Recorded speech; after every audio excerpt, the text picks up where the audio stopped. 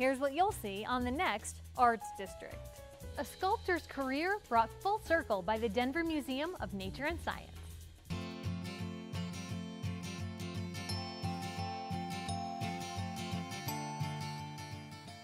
When you were approached and asked about the project, what did you initially think?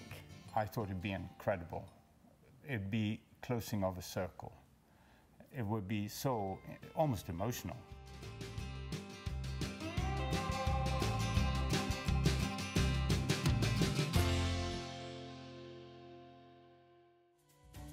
In Houston, we'll learn about the intricate art of claymation.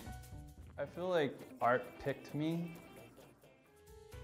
Surrounded by history and art at Texas Southern University.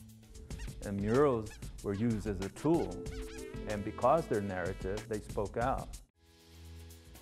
And a new perspective on the well-known work of Marc Chagall. Chagall began to feel that his world was collapsing once again. Next time on Arts District. Thursday at 7:30 on Rocky Mountain PBS.